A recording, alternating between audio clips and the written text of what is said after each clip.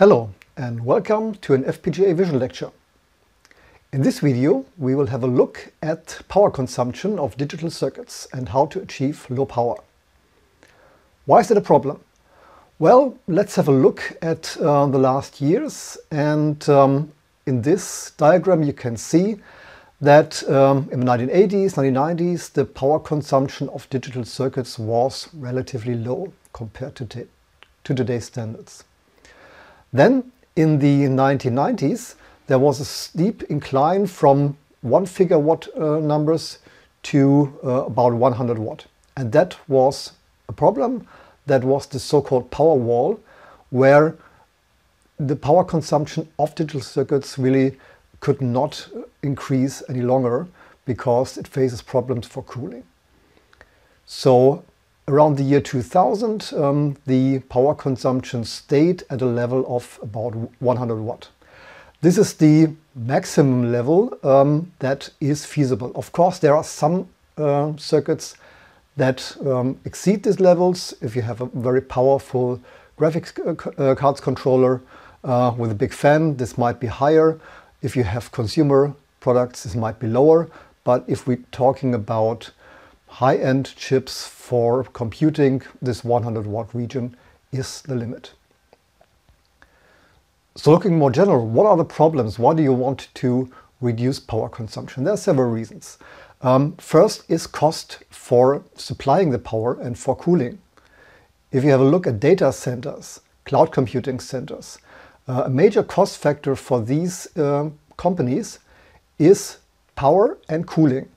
About 40%, the numbers differ, but about 40% of the cost are only for cooling and for supplying the energy. So if you can reduce that, you save a lot of money.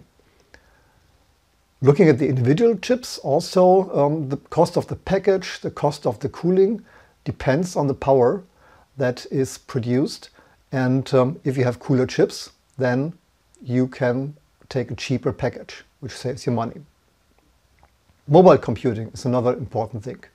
You all have mobile devices, and if you buy one of these devices, one of the things you look at is how much will the battery provide energy for. So how many days, how many hours can I work with this device, your laptop, your smartphone.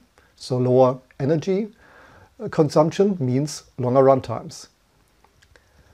And if we even go down to smaller power consumptions, you have a lot of smart devices that are around in your home which don't have a power cord but work on battery.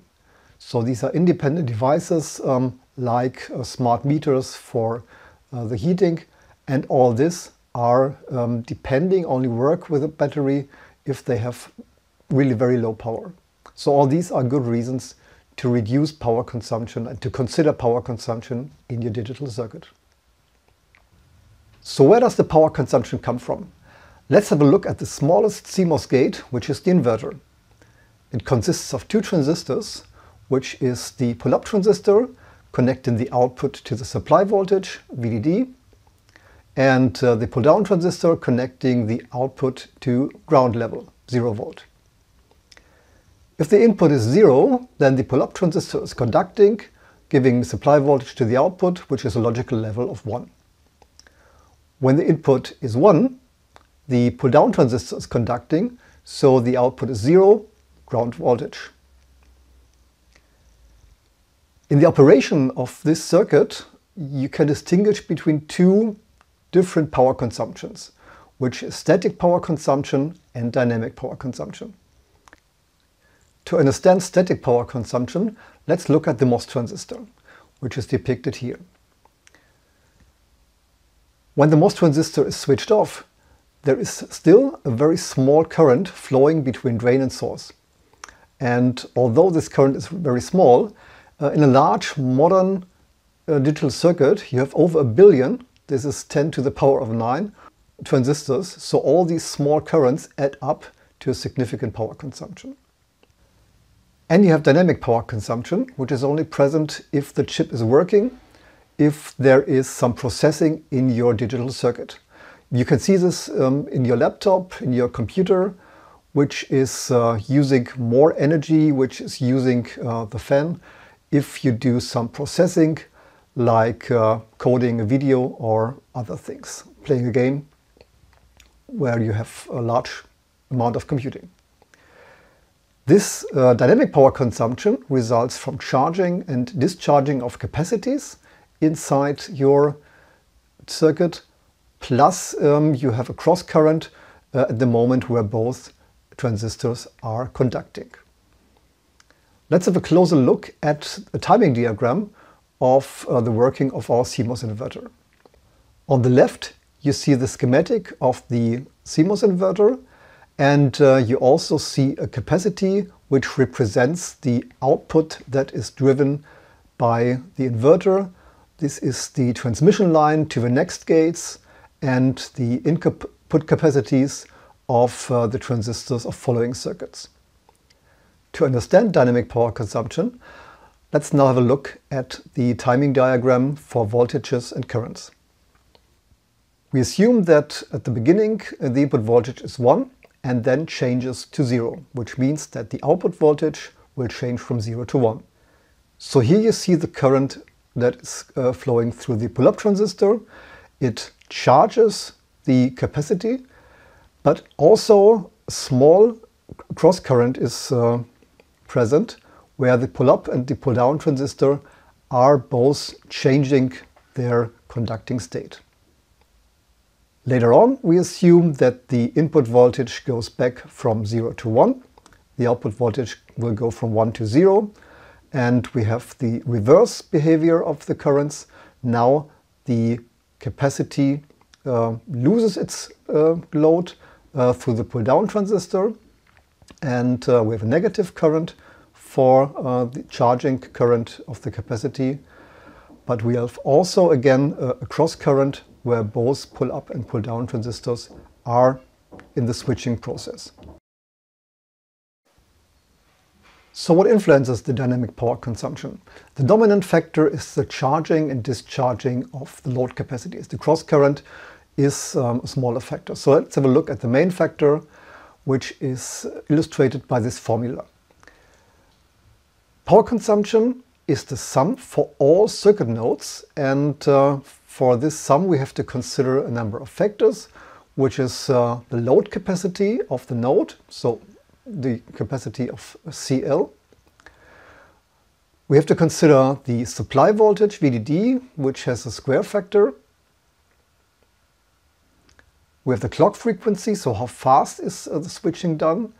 Plus we have sigma, which is the switching activity, which is the probability of a change of the input signal. So all these contribute to the power consumption.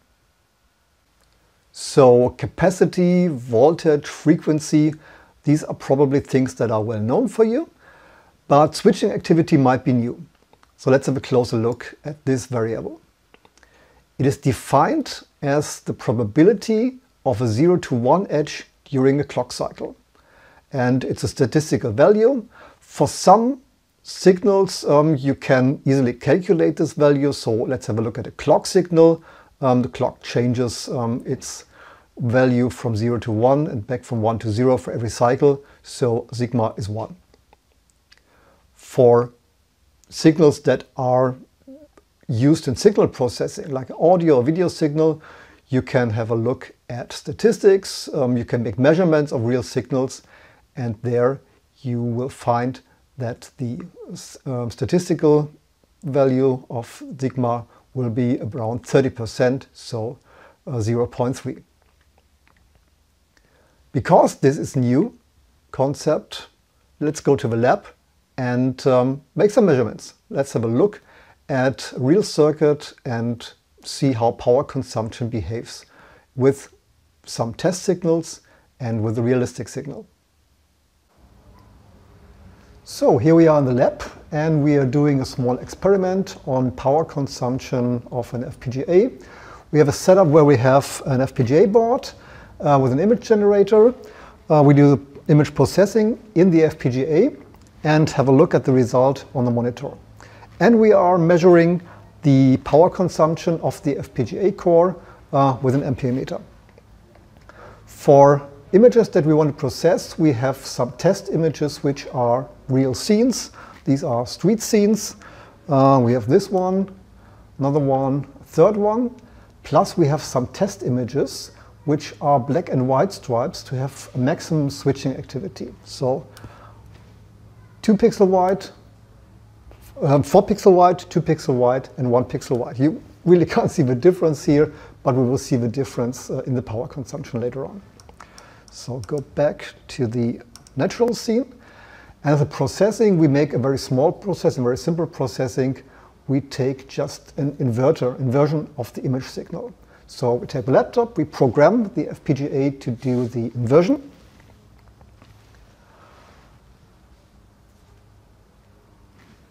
You can see now that the colors are reverted, and we measure a voltage of 12.1, 12.2 milliampere.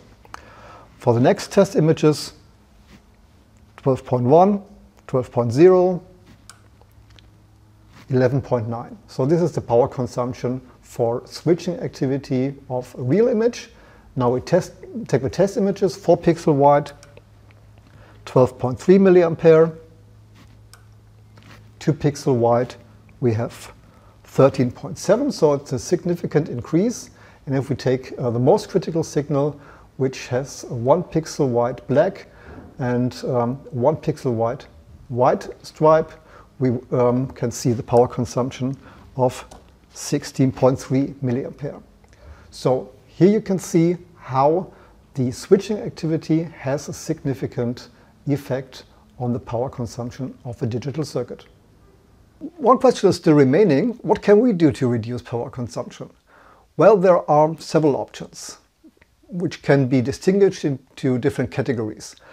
Let's have first a look at the technology. CMOS technology has an impact, and one thing we can do is reduce the supply voltage. It has a quadratic effect, so this is a measure that is really helpful. We can use the CMOS technology.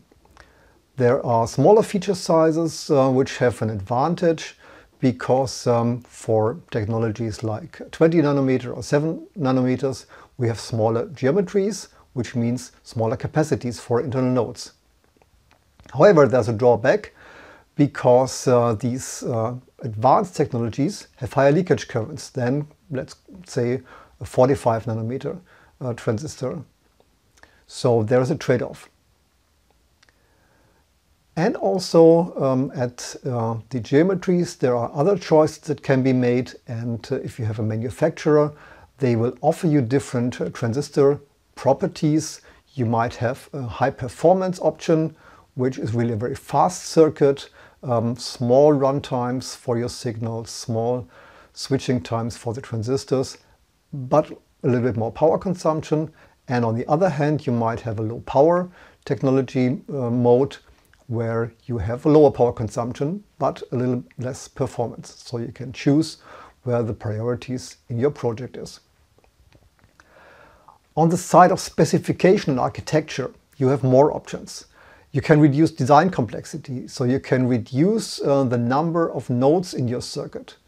If you have a smaller circuit, you have fewer nodes, shorter interconnections. This can be done by choosing the right algorithm. If you do a filter, you can decide what is the complexity of your filter. Do you want a 5-tap filter or do you need a 9-tap filter?